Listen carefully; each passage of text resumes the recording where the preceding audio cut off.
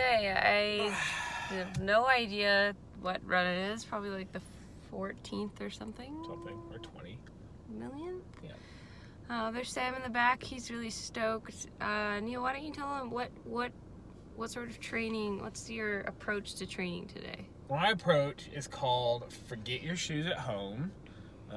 It's sort of a shock therapy to break you out of, rut-like rhythms in your running training. So today I'll be doing a classic cross trainer, aka the Sperry Topsider leather boat shoe. It's Italian. Yeah. No, it's American. It's American, hand stitched in the old US of A. And we'll be putting about 4.5 miles on her today. Of trail running. Yep. The soles are siped like a snow tire. So I have a lot of faith in that as far as traction goes. And we're just gonna see how it works out. We'll report back. Bye-bye.